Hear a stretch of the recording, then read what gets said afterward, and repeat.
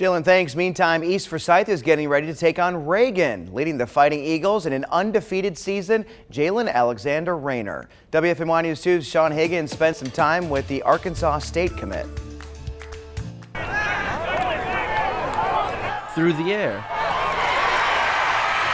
or on the ground, Jaylen Alexander-Raynor embodies the modern quarterback. He's led the East Forsyth Eagles to a 3-0 record with his play on the field and his leadership off it. The intangibles off the field, his work ethic, his desire, his love for the game.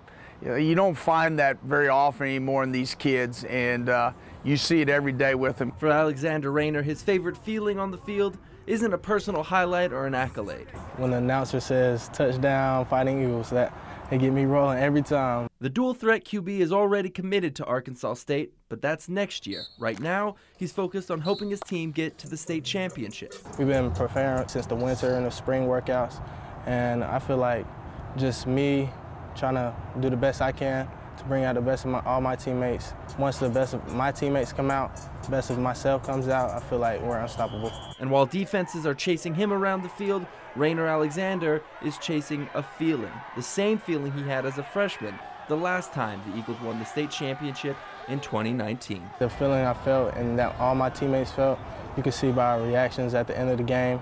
It was unreal, but I can't wait.